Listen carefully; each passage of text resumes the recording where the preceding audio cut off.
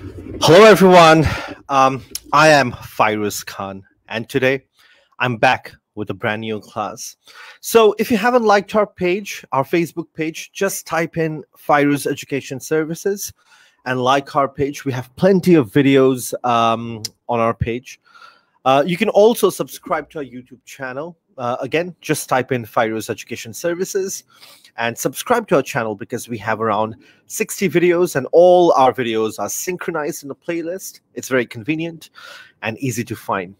Let's wait for some students to join. We have designed a very interesting lesson for you. Today it's going to be a short class and we will finish it very soon. So, the picture that you can see, it's body cosmetics. It's cosmetics actually, and from a very, very renowned brand, which is known as the Body Shop. The Body Shop is an English brand, is a British brand, if I'm not mistaken. And the name of the founder is Anita Roddick, right? So these cosmetics that you can see on my screen are from Body Shop, and it's a very old brand. Now, when Body Shop came in, there was a lot of talk about it. It grabbed a lot of attention. It caught a lot of media attention. Now, of course, it's a good product. The packaging is nice. Everything is nice. But why did they get a lot of attention? Now, they got a lot of media attention. They drew a lot of attention because, first of all, they made organic products, okay? Made products that are organically sourced. They had their own farms. They had, tie-up with forests in Africa, and they produced really good organic products, which was unseen and unheard of before this, right? And it was way back in 90s or early 2000, where nobody heard of organic products. They were the first one, okay? And then they were thoroughly against no animal testing. I'm sorry, there's a mistake. So they didn't test their products on animals. Now, usually what happens, cosmetic brand, they test the products on animals just to see if it's okay. Does it have skin allergy or not? How is it reacting? So Body Shop is totally against animal testing or animal products or using animal ingredients. And this was one of the first brand that took this kind of initiative. They used organic products, they used animal products, okay? And this kind of business, who is socially responsible, is known as ethical businesses, right? Environmental friendly businesses, green businesses that care about the environment, that care about humans and animals and other social issues that are important in our world today, right? But what are the benefits of environmental friendly businesses? Let's have a look. So the first benefit is that you can use this as a real marketing and promotional advantage. Now, if you buy a Body Shop lotion or a face wash or a soap, on the cover, on the top, clearly, big and bold, it is written that no animal testing, 100% organic products. So you can use this as a real marketing and promotional tool, right? And this can have an advantage because nowadays in 2020 and the years to come, people are very aware of the environment, right? People like to eat organic products, use organic products. They're against animal testing and they're against other social issues. So you will definitely be targeting at a good number of audience now. So that's the first benefit.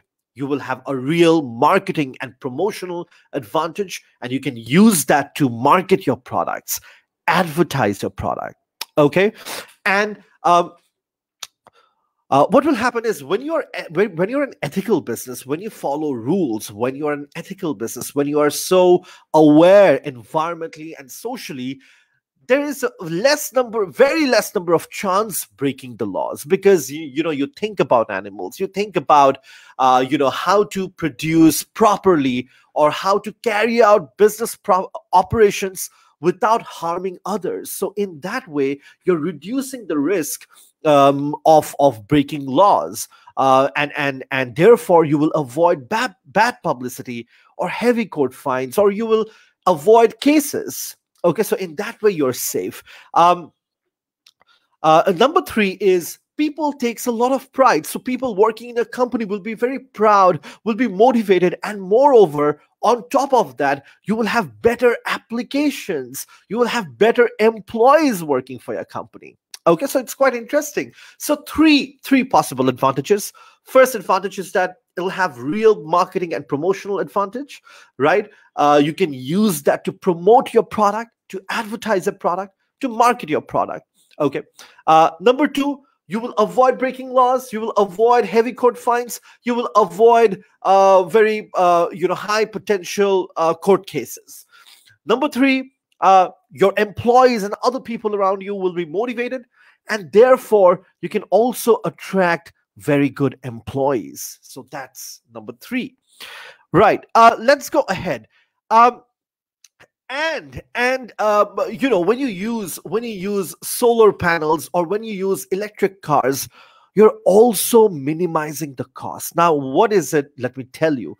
For example, let's say you decided not to use normal electricity. So what you can do is you can install solar panels. Yes, we know that solar panels may be expensive initially. Whenever you're trying to install a new machine initially, it is going to be expensive, right? But then think about that. In the long run, you don't have to pay electricity bills monthly. So in that way, it's going to reduce a lot. Yes, initially you have to pay a lot to get, to buy the solar panel machines, but then monthly you will not be paying any electricity bill, and your expenditure will be reduced. Think about an electric car, Tesla. Right? Yes, Teslas are expensive. It may be $60,000, $70,000, but then you don't have any fuel cost, no fuel cost, because it runs in electricity, right? So there we go. So you will have a lot of financial advantage when you're an ethical business, when you're a socially responsible business. Initially, with what happens with environmental friendly businesses and ethical businesses, that initially the cost can be high, but then later on, slowly it'll be reduced. Okay, for example, we've talked about solar panels.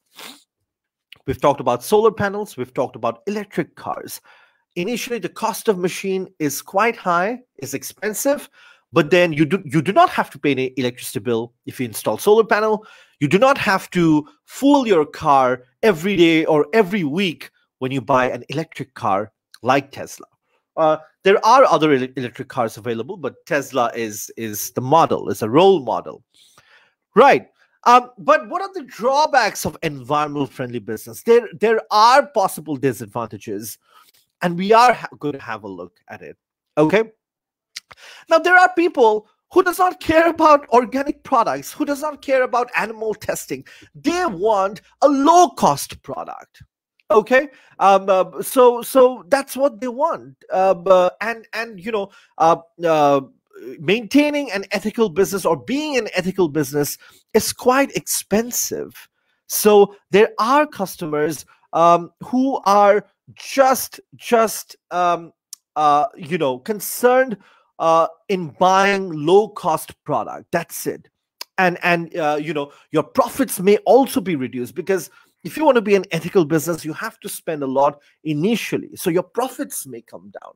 So at first, there are two disadvantages. There are customers who does not. There are a lot of customers, actually, 80% of the customers worldwide, you can say, who does not care about the world, who does not care about organic products, who does not care about animal testing. They only care about buying a very good product or a good product in an affordable cost. But when you're an ethical business, things will be expensive. Secondly, your profits will be reduced, because being an ethical business is expensive, right?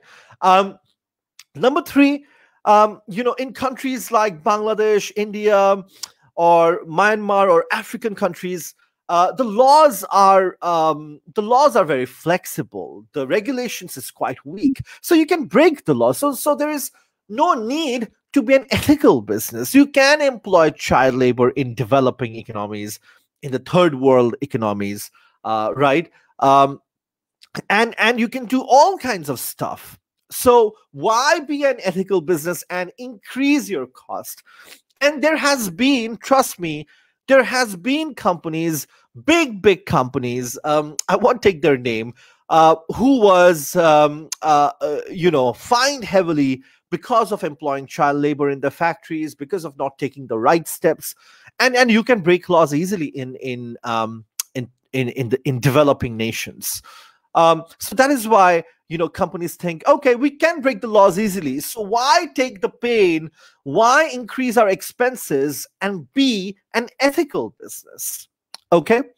um, so, and this is true. I completely agree with this. In developing economies, especially in a country like Bangladesh, we're just developing, so we cannot think about ethical businesses.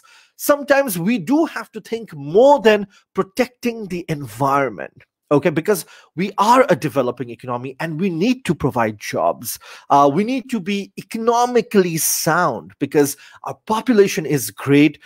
It's a very high, and we need to provide jobs to all those people, right? So, that's why government is building a nuclear plant, government is building, oil refinery and chemical industries, and that may impact the environment in a negative way. I am aware of it, but then in a country like Bangladesh, where we need to constantly provide jobs and create economic stability, this is quite important. Okay, if you think about any economies like America, UK, or Australia, they all had these factories, 100, 200 years back. Later on, now they don't have it because they have, graduated to focusing on tertiary industry, right? Uh, so think about that. So there are four drawbacks. There are customers who are not, who does not care about organic products or animal testing. They just want good products at cheap costs, at affordable cost. Second, your profits will be reduced because initially there are a lot of expenses if you want to be an ethical business. Number three, legal laws are quite weak in developing nations. So why take the pain to be an ethical company, right? And number four, in developing economies, you have to concentrate on creating jobs and other economic factors rather than just protecting the environment. Let's talk about environmental audits, which is quite interesting. Now, let's say if you have accounts, we can measure accounts, we can look at accounts, we can see how much profit you've made, how much losses you've made, what is your gross profit margin. We can see all those. But the problem with environmental audit is to check how much sustainable you are as a business, to see your pollution levels, to see your wastage levels as a business. Are you environmental friendly or not? But what happens with environmental audit, the biggest problem is, how can you measure which business is polluting how much? What is the wastage level? It's very difficult to calculate. What are the recycling rates? What are the energy use? Okay, at present, it is entirely voluntary. If you want to be an ethical business, you can be, but there are no compulsory laws. I know big brands like big companies like Samsung, Apple, Google, they're all trying to be environmental friendly.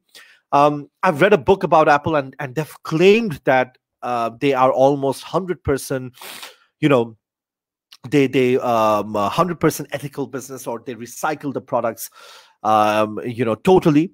And big companies can do that. Big companies can afford to be an ethical business because, as I told you, if you want to be an ethical business, it's quite expensive. So big companies like Apple, Google, or let's say Microsoft can do it. But think about a small IT company or a small company like us. It is not possible. So there are some limitations, right? But if you are ethical business, if you think about the environment, if you're socially aware, you will have a good record, you will have a good reputation, You can use that as a marketing tool, advertise it, and there are a set number of audience who are attracted to these kind of businesses. But it's not compulsory. It's not compulsory. It's still voluntary. You can do voluntarily, but the awareness is increasing day by day. Okay, like if I talk about myself as a customer, I was not so aware, but nowadays, especially when I buy clothes, I make sure that it's fair trade. Fair trade means people are paid the right amount of money when the clothes were made, or there's no child labor involved. All these things matters to me. I know a friend who really cares about organic products and not eating animals. Yeah. So that is environmental audit, right? But the most difficult point that I would again like to repeat is, how do you check pollution levels? How do you check recycling rates? How do you see energy use? There is no system of calculating it. That's the biggest problem. Okay. And there are very few firms that publish results of environmental audits, and Apple is one of them, if I'm not mistaken. And you will get a lot of media coverage, positive media coverage, free publicity, and that's good. Okay. It could help bring the workers together. You will get better applicants, better people applying for the job, people who are very socially aware. Okay. So think about that, right? So social audit can include health and safety record to see how many number of accidents you have in the workplace. This is a very big issue. In Bangladesh, we don't think about it. The accidents in workplace can cause a lot of damage in the Western countries, where companies can be fined. So you want to be safe. So social audit consists of, they will look at health and safety record, how safe you are as an environment for your employees to work. Is it safe enough or not? Right? Especially if you have a, let's say, electronic factory, chemical factory, or oil refinery, where it's dangerous to work with liquids and chemicals. Secondly, they will check, how have you contributed to the local community? Are you taking care of the local community or not? As a business, nowadays, it is responsible. For example, let's say FES is based in Bonani. So as an extra work, I can teach let's say poor kids around that area. So that is a contribution to local community, or do some kind of charity. Okay. They will also check proportion of supplies that come from ethical sources. For example, this is quite important, guys. For example, let's say I buy this phone. Okay. Now I'm buying this phone. I haven't committed a mistake. I've paid my using my own money, and I've bought this phone. But what if I'm just saying an example? What if the screen was made by a child, or assembled by a child who's just 10 years old, who could not go to school, or who was tortured in the workplace? So in that sense, you need to think about your suppliers. Are they also adopting an environmental friendly approach or not? As a business, you are environmental friendly, but are your suppliers environmental friendly or not? Check that with all your suppliers, right? So you may be an ethical business, but are your suppliers an ethical business? That's the bigger question. The camera may have been made by an employee who was not paid on time, or who is not paid at all. So when you buy this product, you are also at fault, because you're encouraging the business to do those kind of activities again, right? So you have to check your supplies if they come from an ethical source or not. Then employee benefit schemes. Do you take care of them? Do you give them bonuses and other benefits? And they will check the feedback from customers, from suppliers, how you are. So a social audit will contain these things. They will check health and safety record, let's say accidents and fatality rate in the workplace. Is your workplace safe enough to work, especially for the employees? How have you contributed to the local community? Okay. Third, are your supplies from ethical sources or not? How do you help your employees other than paying salary? What are the benefit schemes that you've designed for them? And they will take feedback from customers because they use your product, and they will take feedback from suppliers as well because they work with you. So evaluation, it is not compulsory at all. It's a general agreement. If you want to do it, you can do it. And a lot of big businesses have set an example, like Apple, Microsoft, and other businesses are becoming, very environmental friendly. So it is not compulsory, but if you want to do it, do it. But big businesses can do it because they have a lot of money. But small and medium-sized businesses will definitely have problem. Okay. Some companies have used this as a publicity stunt or smoke screen that, it was not a true attention, but let's say they donated $1 million, or they did something just to get some media attention, just to get some photographs taken, and just to put it on the newspaper. It was not the true intention. And I know companies, very big companies, who don't care about the environment, but they just do it to get some to get some publicity and to get some a kind of, it acts like an advertisement. Oh, this business is an ethical business and they care about poor children, they care about this, they care about that, right? And last of all, and which is very important, being an ethical business is very time consuming and very expensive. As I told you, if you don't want to use electricity, you need to buy solar panels, and buying solar panels initially can be very time consuming, right? It can be very expensive. So think about that. So 3 problems, 3 evaluations. It is not compulsory, but if you want to do it, you can do it. There are big businesses doing it and they have set an example. Second, their companies have been accused of using it as a publicity stunt. It didn't come from inside. They just did it for publicity, for advertisement. Number 3, it's very expensive. It's very time consuming. That's why not all the businesses can take this approach, right? Next topic. We have a few slides left. If you have any questions, do not hesitate to comment down on the comment section and we'll take your question. So you can say PETA. Now let's talk about PETA. What is PETA or PETA? Whatever way you pronounce it. PETA is People for the Ethical Treatment of Animals. Now they care about animals, they take care of animals, and their cause is to fight for animals and make sure that they're ethically treated. Okay, so they care for animals and endangered species, and they protect them from the abuse, because we know animals have been abused a lot. They're used and they're slaughtered to eat, and the skins are used to make expensive leather bags, phone covers, and shoes and belts, right? So PETA works for that, right? And big brands like Gucci, Chanel, Prada, they all have been accused by PETA. You can go online, you can go on YouTube and see. And this kind of group who has one social concern is called pressure groups. This group care for animals and endangered species. There can be this other group who cares for, let's say, children.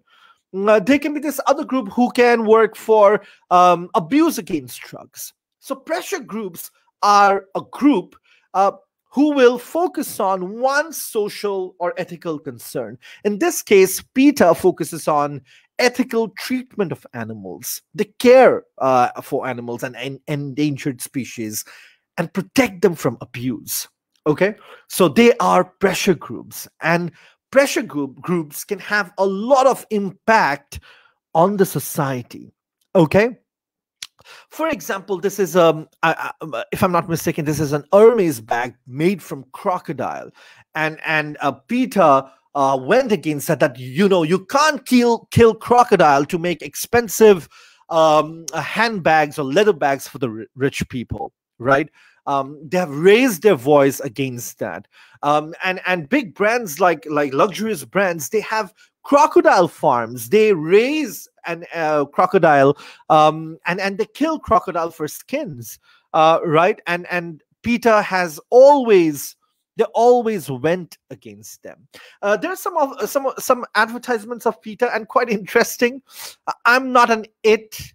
Animal testing breaks heart. Okay. Won't be a woolly bunny. You cannot cut wool from a sheep. I'm not a nugget. Go vegan. And there's a picture of a chicken.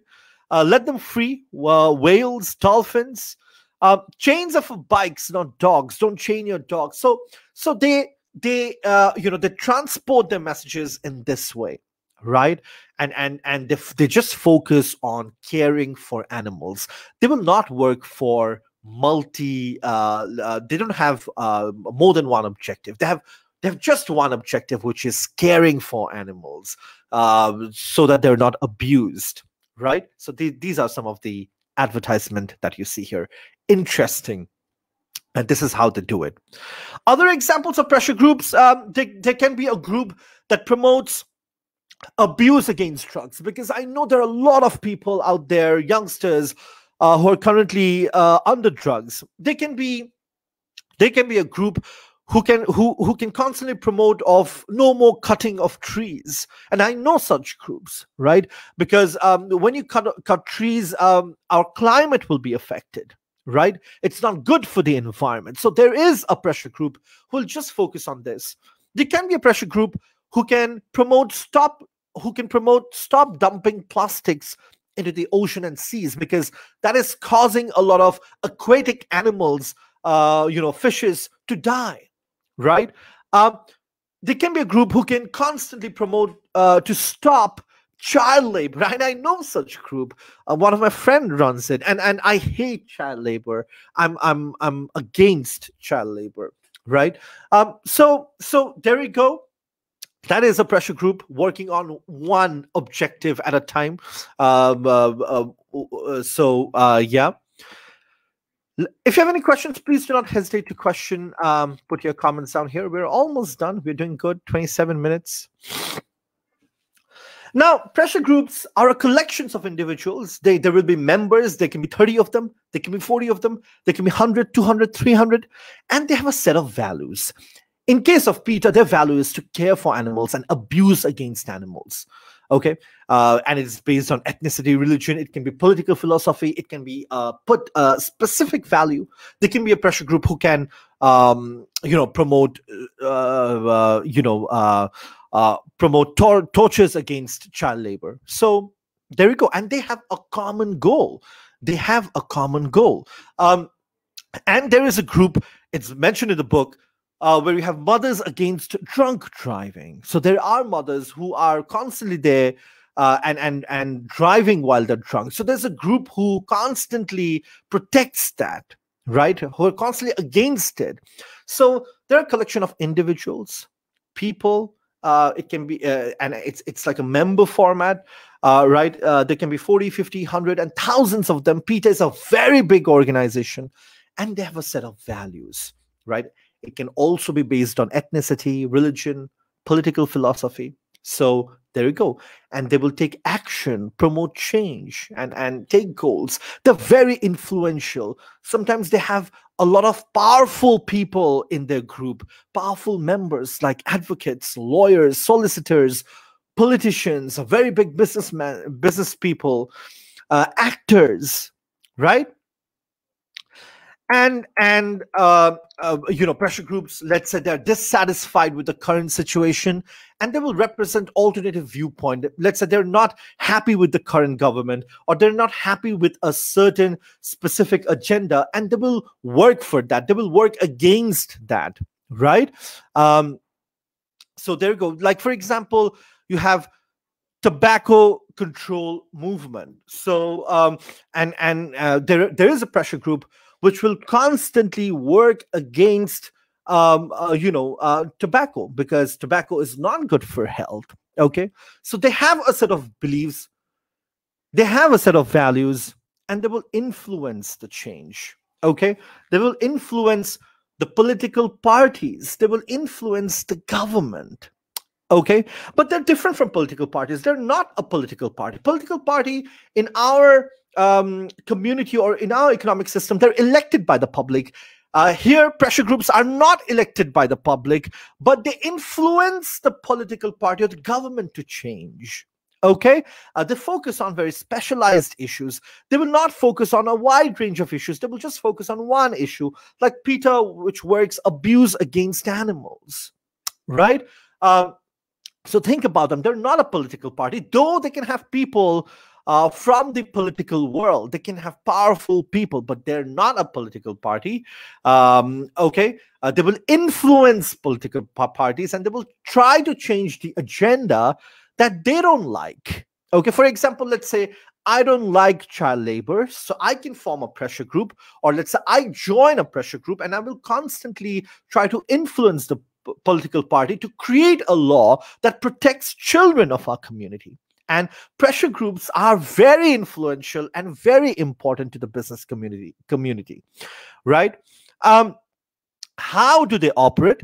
They will, as I said, they will influence the government to change something or to pass the law. Okay, they will influence the business to change policies. As a business, for example, let's say if Hermes is constantly killing, just an example, if a brand is killing crocodiles to make leather handbags, a pressure group will constantly, like PETA, they will constantly influence and pressure and put a pressure on that brand to change the policy and make sure not use crocodile skin, right? They will also force the consumers to change. Now, okay, this brand makes crocodile bags, but I will not buy it. If I don't buy it, they will fail. They will not make the product anymore. So it's not just up to the business or government. As a consumer, it is said that you have to be aware as well. Don't buy the product. If this t-shirt is made by a 5-year-old girl, don't buy it, right? So in that way, you can force the businesses to change. So there we go. And they will seek a lot of publicity through media coverage. Okay, advertisement, and press conferences, press releases. They will talk about it. They will do a campaign which catches the public eye. And I told you that they're very powerful. They will have influential people in the group, right? And they will also influence consumer behavior because they will do a lot of advertisement. I showed you, right? They will do this kind of advertisement, video advertisement, social media to change consumer behavior, to make them more aware. Like, I wasn't aware of all these things, but PETA, because it's such a big organization, PETA's advertisement and on YouTube and other places really forced me to think in a certain way, right? Yeah, there we go. And lobbying to the government. Lobbying to the government means they will put their arguments forward. They will influence the government, put a pressure, and change their try to change their laws and behavior and perception. Right. There we go. We are almost done. Almost done, as in we are finished. And especially we are done with the chapter. This chapter was quite big. Now, for pressure groups in the book, we don't have much written about pressure groups. I've taken this from outside, and yeah, I hope you enjoyed the lesson. If you haven't liked our page, just type in Fyruz Education Services and like our Facebook page. You can also go to our YouTube channel, type in Fyruz Education Services, and subscribe to the channel. We're done with the class. I will see you soon again, and thank you very much. Thank you.